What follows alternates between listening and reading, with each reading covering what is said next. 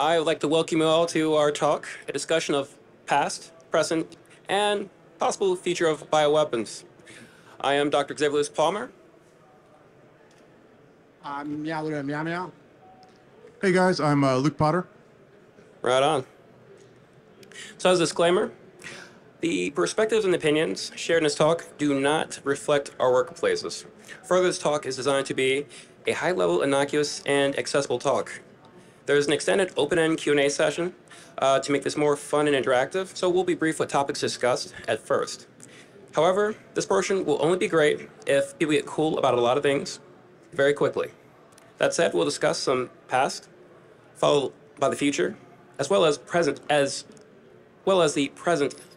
issues with bioweapons and just staying ahead of a lot of the hype around them. And this will lead into our QA session. Any more? What's that? Any more? Take it away, Meow. Hello, Las Vegas, DEF CON. My name is Meow. I'm a biohacker from Australia. I'm going to be talking to you about the past of bioweapons. So I want you to take your mind back and imagine the year is 1348. A crisp spring breeze carries the smell of grass and salt water. You're a blacksmith that exports your wares via the port on one side of the city. The other side of your city is heavily fortified by two stone walls. Your city, Kaffa, has just entered its third year of the siege, caused by the Golden Horde, the descendants of Genghis Khan. Every morning you wake up to the familiar sounds of the clicks and thwacks of the trebuchets launching rocks at your town. Today, though, something's different.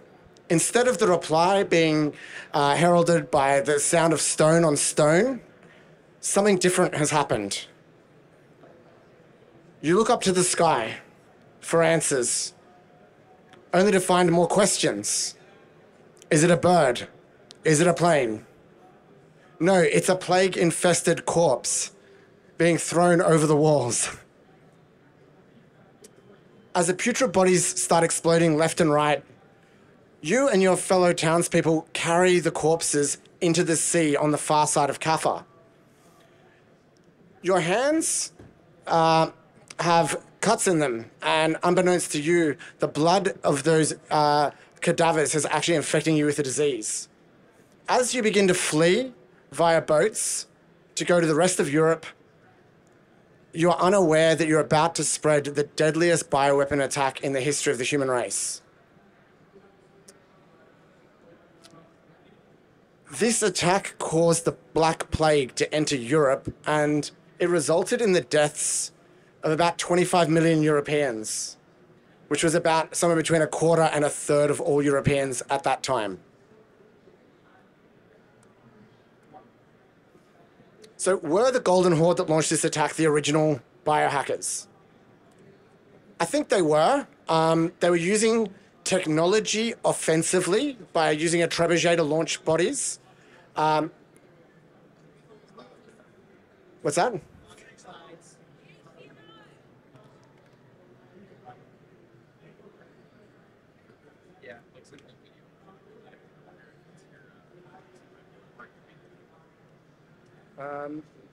Could be either.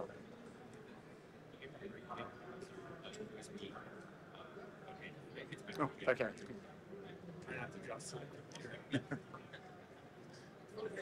Okay. So they used the technology offensively. This is the first time. Okay, so before this, there had been kind of bioweapons attacks. Like people had sent plague victims into towns or chucked an infested body into a well. But this was the first time someone had used technology to attack people with a biological agent. And the results were absolutely devastating. To think of asymmetric warfare, one body thrown over a wall effectively killed 25 million people. So it's very powerful. Now, for the next 400 to 600 years, there were some variations on this. People were chucking, they knew it was effective to do this, throwing all sorts of bodies and cows over walls, letting rabid animals into towns and things, but it wasn't very directed. And I guess this begs the question of what exactly is a bioweapon? So is this a bioweapon? Kind of, maybe. Some people nodding heads. So by the strictest definition, I would say no. It's very cute, but would it need to have fleas on it, maybe? Would that make it a bioweapon? Almost. If it has a pathogenic bacteria on some fleas, on a rodent, that would be a bioweapon. So the definition of a bioweapon is a virus, a bacteria, or a toxic compound produced by one used as a weapon. So for viruses, it might be something like Ebola. A bacteria might be the plague, and a toxic compound might be anthrax, the spores of Bacillus anthracis. So, and it has to be used, obviously, as a weapon. So it has to be delivered. If it just exists in nature, we wouldn't necessarily say it's a bioweapon. Some people might say it is, but that would be wrong. And the thing that makes it a bioweapon is generally we use it to affect and do something, like kill something. So these are all popular ways that people have used to transmit bioweapons. So the gun that fires it, or whichever, it could be as simple as a blanket, as we saw with smallpox, which was deliberately used against Native Americans. It could be an arrow. Polish people in 17th century dipped the arrows in the blood and saliva of rabid dogs before firing them at enemies. A train carriage can be used to contain people. So we saw in Japan, there was ricin attacks. Agricultural bioweapons, which hopefully the audience will ask us a bit about, is like a really, really common one. And of course, smallpox attacks in the wake of September 11th. Anthrax attacks that were used in September 11th, which used envelopes. So in some ways, the USPS was part of the vector. I'm very careful every time I click the slide now. No one's shouting at me, that's all right. Okay, so it was basically bioweapons were this big nebulous thing where no one really knew what was causing them. So when the Golden Horde launched dead bodies into Kaffa, they thought that the bodies were cursed and that they were throwing the curse of God in, and that's what caused it. We know now that that wasn't the case.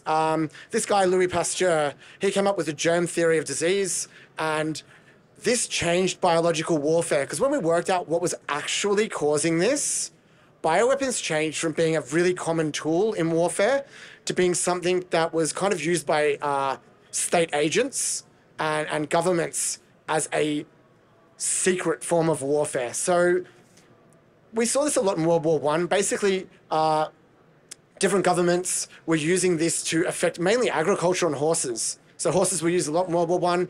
They were using them to make the horses lame so that they couldn't be as effective in warfare, using them to destroy give you the cows diseases so that the army couldn't be as strong.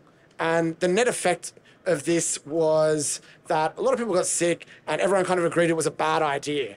But the big change was that bioweapons became something that was invisible and people would deny using them. Kind of completely in opposition to throwing a body over a wall. Instead, they would infect some cows and then sell them to a farmer, and that would eventually cause problems in the neighboring country.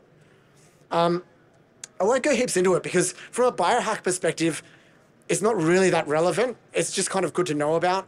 There's diseases we don't really hear about anymore, but basically they led to the Geneva Convention. Now, the Geneva Convention is important. It outlawed the use of biological weapons in warfare.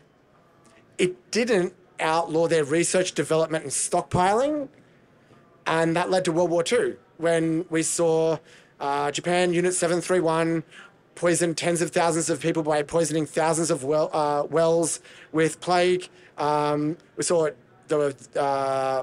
Winston Churchill was a big fan of using them. He dropped anthrax on a whole bunch of places, and the Nazis weren't really a fan of them. They preferred chemical weapons, but this led to the Bioweapons Convention, which was in the mid-70s. Now, this basically said, okay, well, we're not going to allow you to stockpile them anymore or research them for future use. The only problem is it's a voluntary convention that you sign up to. It's not enforceable nor auditable. This is still what we're regulated under, So every country signs up to it, and those countries continue to make biological weapons. Basically, any country that has the capacity to make biological weapons at some point has, which is terrifying. During the Cold War, we saw what this could look like. So the Soviets were stockpiling plague. They may have been stockpiling smallpox. Some of these stockpiles have not been recovered to this day. They exist in countries with like dubious attitudes towards this. Countries like Turkmenistan that don't really have democracy or anything like that. We don't know where they are. We know that these places have had leaks. They've killed dozens of people when these leaks have happened. And it's all been shut down now, but we weren't aware about how large a scale this was happening until the fall of the Soviet Union. So we don't actually know what's happening right now at a state level, but at an individual level, it's definitely within our means to do it. That's the end of my part of the presentation. I'm going to pass across to Xavier now.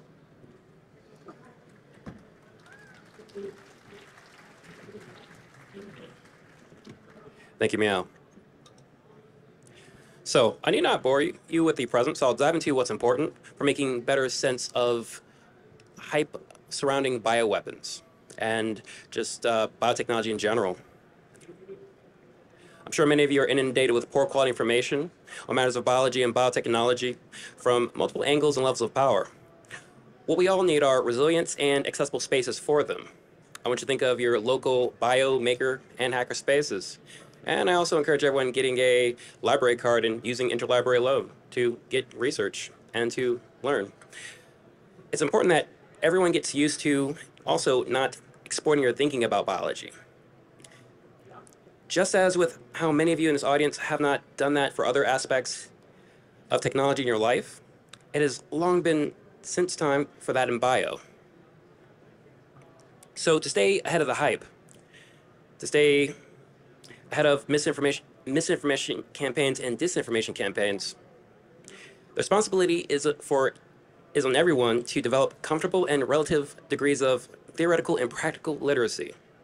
What this eventually translates to is everyone learning terminology discussed, learning to parse and write literature, to understand institutional structures, to understand institutional responsibilities, institutional processes, institutional points of failure, and to better understand the nature of propaganda so they can see hints of it in all media that you consume. No one is immune to bypassing it or getting influenced by it. But also, we need to make sure that we're also learning about systems of ethics and learning how they change. In short, don't stop learning. You may make mistakes from time to time, but that's okay, and it's part of the process. What's more dangerous if you decide to persist with a static understanding of the world and are not able to adapt to changes that occur and to new discoveries that emerge. It limits your ability to use new technology and to be abreast of new events that occur. But yes, I will hand this off to Lucas.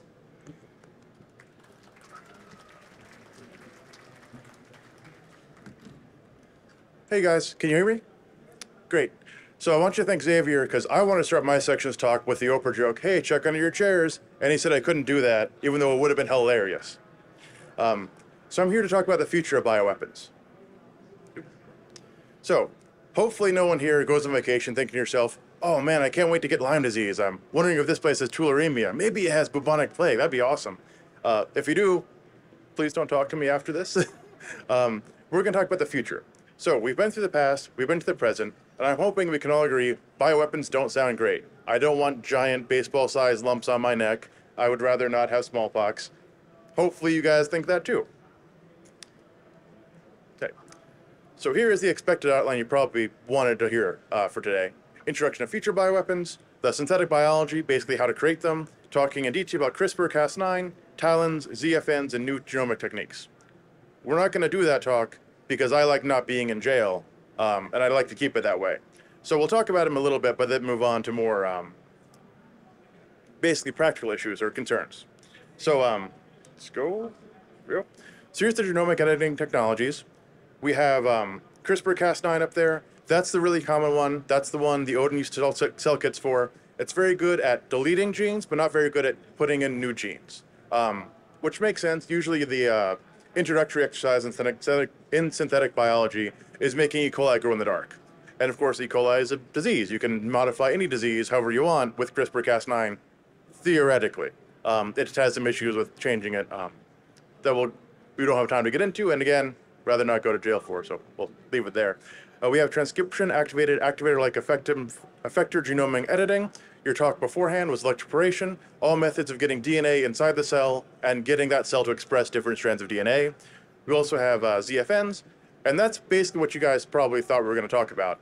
I'm not sure you guys have the biological background to do it, but that's how you would change a bacteria or a virus, or, well, not quite a prion, a usual biological agent into being effective. Now, what we're going to talk about instead is something you probably are sick of hearing about. Who's heard of LLMs? Yeah, hopefully everyone. That's been the big talk for a while now. And here's an issue I think you guys want to hear about. So, the WMDP benchmark, Measuring and Reducing Malicious Use with Unlearning, is a paper about what ChatGPT knows about chemical, biological, and cyber threats. If you ask it politely enough, ChatGPT will tell you how to make a bioweapon. Just got to learn how to ask it. I'm not sure who at OpenAI let ChatGPT read the Anarchist Cookbook, but maybe he's not doing great at his job.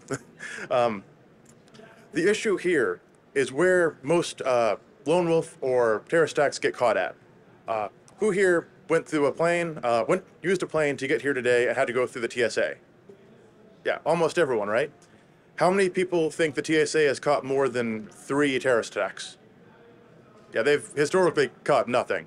The most frequent time attacks like this get caught is at the communication phase, when people are talking about doing an attack, which is an issue because with ChatGPT, you don't need to talk to anyone else. You need to talk to ChatGPT, and with the amount of requests they serve, you can't really verify all those requests. And as we've shown, they have that data already. Unless it unlearns it, you have access to it.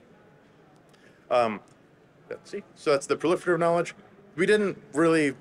There is nuclear and radiological issues here, but this is DEF CON. It's about biohackers. They're not going to have the chain of custody to get a nuclear weapon, hopefully. We'll keep saying that to ourselves. So now we're going to talk about killing with math. So who here today has a personal physiological model on them? Yes, you don't think you do, but if you have a fitness tracker, you kind of do. You have a ton of data on how you sleep, how your heart rate works. Basically, everything that you do that's tracked by a fitness tracker makes you more like you. There's a lot of mannequins nowadays. Oh, who's taken a CPR class? Anyone? Okay. You have the basic plastic mannequins you have to push up and down to practice CPR. They have more advanced versions of that.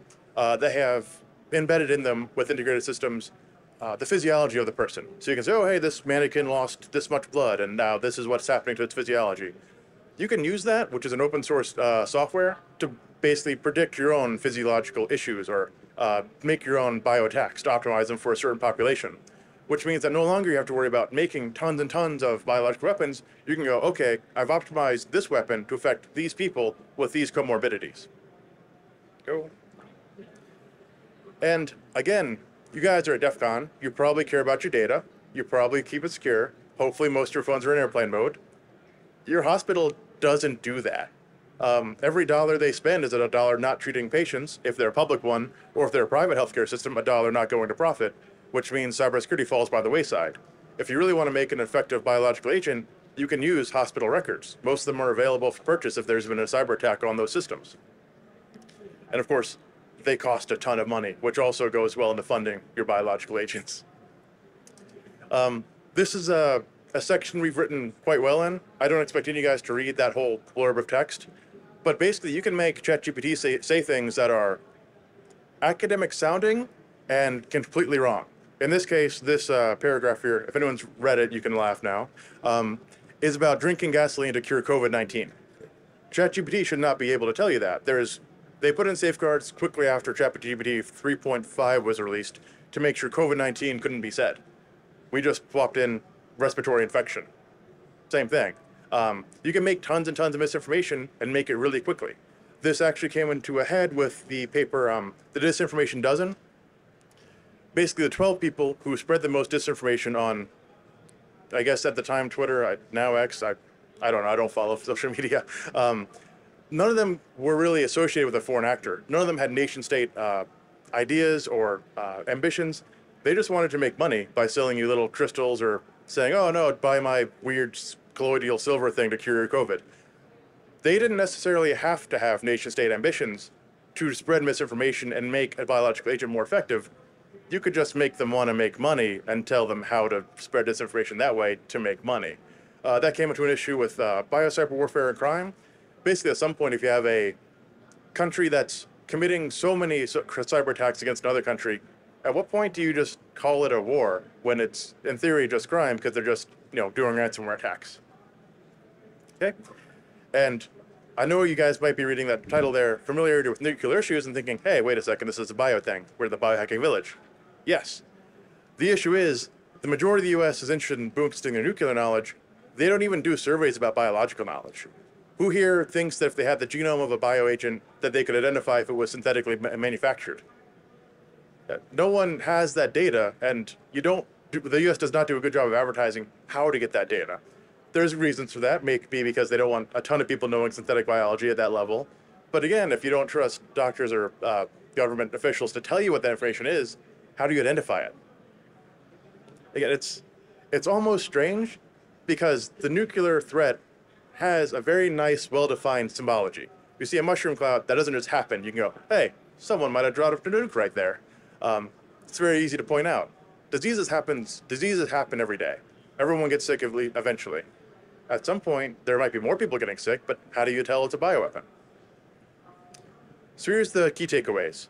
Every dollar spent on security is a dollar that isn't profit, which means that all of your health information or hospital information, basically that system has a vested interest in keeping your data not secure or only as secure as legally mandated. Biological agents being modified, that's not a future threat. That's present. You can change them now. You can buy a kit relatively cheaply and use it today.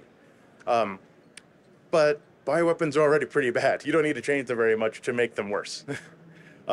You basically have influence campaigns all around you. There's advertising campaigns. We don't call them influence campaigns because in theory they're just trying to make money, but so can other things that affect your biological health. It's still an influence campaign. And again, you should be really worried about who controls your data, especially medical data, because that can be used against you in a biological agent. Now, I'd like to open up the panel for questions. I think we have tons of time. I think we have a full 30 minutes. Basically, any questions we have? Do we have? Yeah, we have one microphone up here. If you guys want to queue up basically at the center aisles, we'll just pass the microphone around. Great talking to you, and I'm excited for your questions.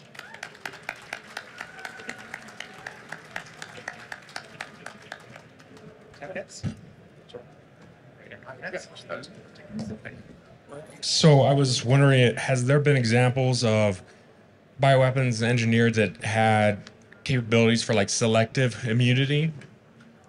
Oh man. So I don't love this story, but it does amuse me. Has anyone here heard of Operation Coast from South Africa before it stopped being apartheid? Okay. No, I told you this story like 3 times. Sorry. In theory, yes. Someone in apartheid South Africa, a white guy, of course, tried to make essentially a bioagent that would affect black South Africans selectively more than white South Africans. It doesn't work that way. Race doesn't really exist, especially on a genetic level. It's very silly, but basically the guy got upset that he couldn't select for black South Africans. But instead of giving up saying, oh, hey, maybe I'm being silly and racist, goes on to invent ecstasy, which is just a wildlife story. Probably still racist, though.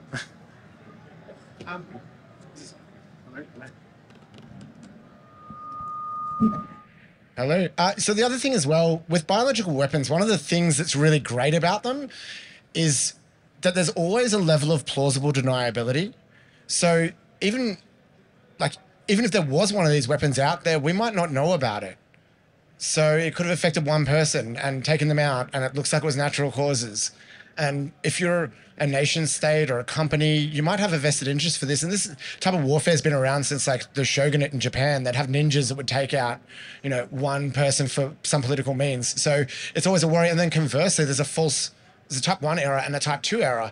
So some countries will say, oh, this country is being launching biological weapons against us, but it's just nature. But there's no way to prove either way. So there's a lot of advantage to having them.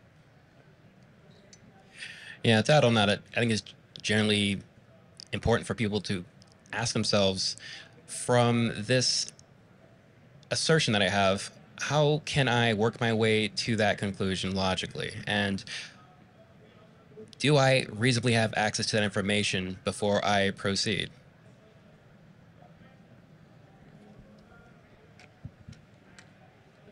So I'm in regulatory, and one thing that everyone's favorite person, one thing that recently we're starting to be mindful of are sequences of concern. So if your company makes oligonucleotide strands that are 50 nucleotides or longer, you have to check if there are sequences of concern against a national database, and that's something that the U.S. is rolling out.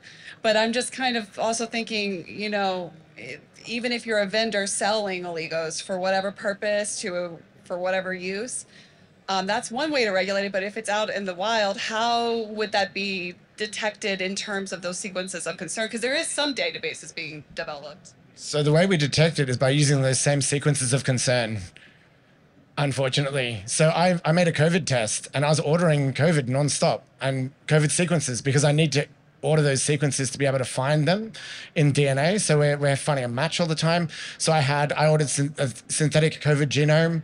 But like, if I wanted to make smallpox, hypothetically, I could just use the vaccine, which is 95% sequence homology. So there's a problem that exists with looking at the actual sequences on DNA synthesizers, because anytime someone is trying to fight the condition, they are going to be sequencing something that looks exactly like it.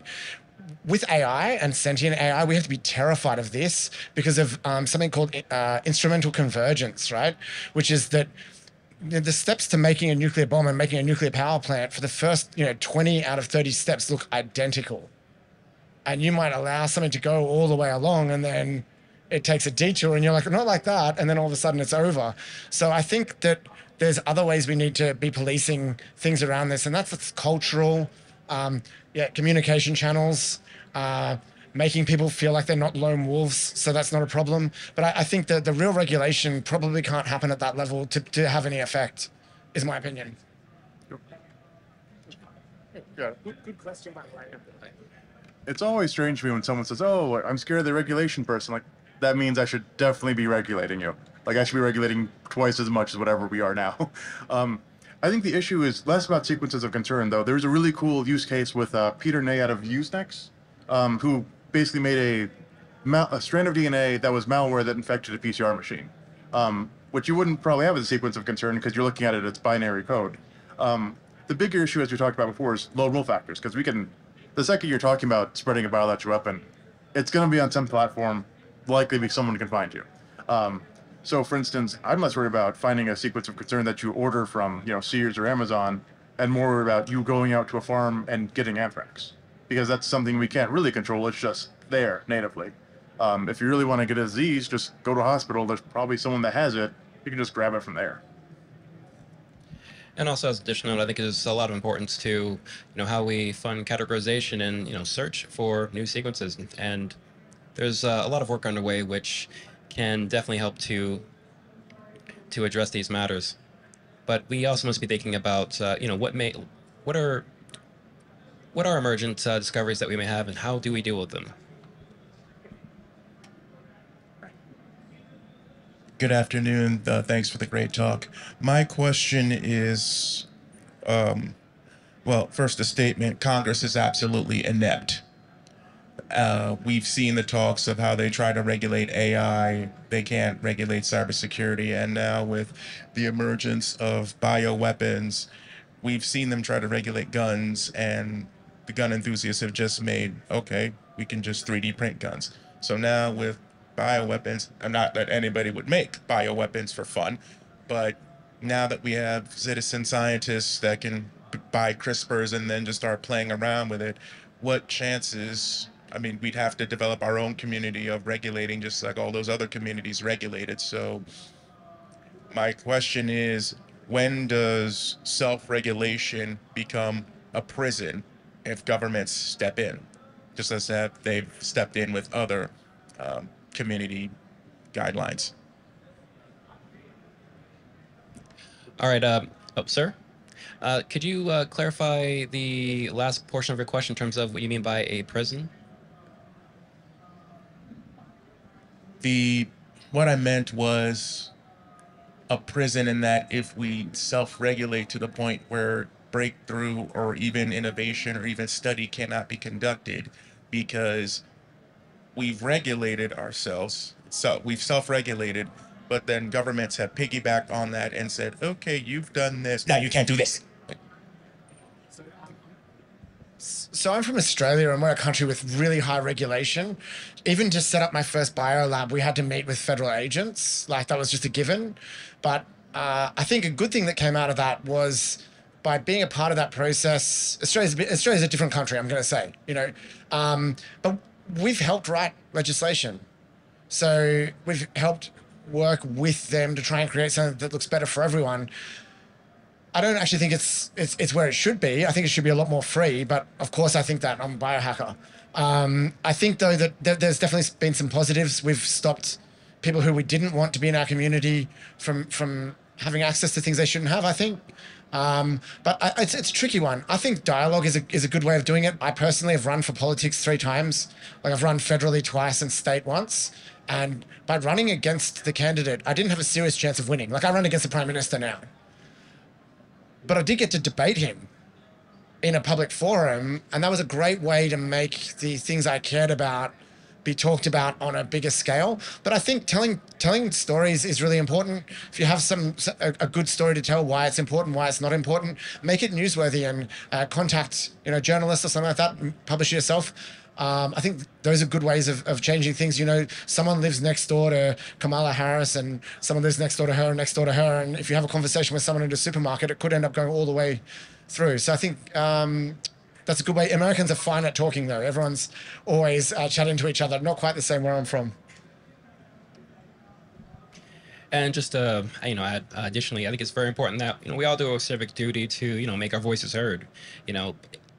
It's one thing to have our small spaces where we gripe about these processes, but if we're not playing a role in in any of these politics or discussions on a local or other level, I think it's kind of self-defeating. But additionally, I think it's also very important that as we try to watch and monitor things in our communities, that we make sure that we're as educated as possible and we don't cling to outmoded ideas, not just on technology but also on the social processes that guide the use and the development of these technologies.